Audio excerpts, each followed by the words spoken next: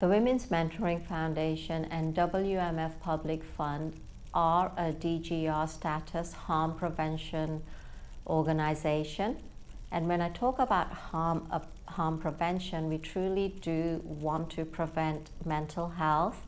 And if it happens, it happens, and we want to truly be there and intercede at an earlier stage. Now, when I talk about DGR status, that's deductible gift recipients. So I've always been a person that gives.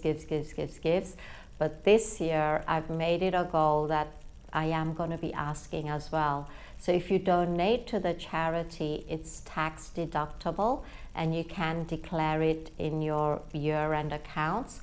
And every dollar, every cent, even your 50 cents goes towards saving a life. Now, I know a lot of people talk about how they're making a difference. I can say that I'm making a difference, but I've witnessed what we can do. And that shift we make in people, especially when we're dealing with the cultural types of mental health illnesses, the diverse backgrounds, it's the shifts in their mindsets that enables them to get better, to then start living improved quality lives.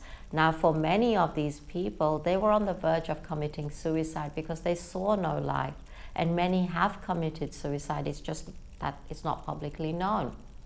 You know, we've had parents that have hurt their children. We've had children that have just tried to harm themselves or kill themselves eventually because they saw no way out. Imagine the desperation an individual must be at for them to even contemplate suicide.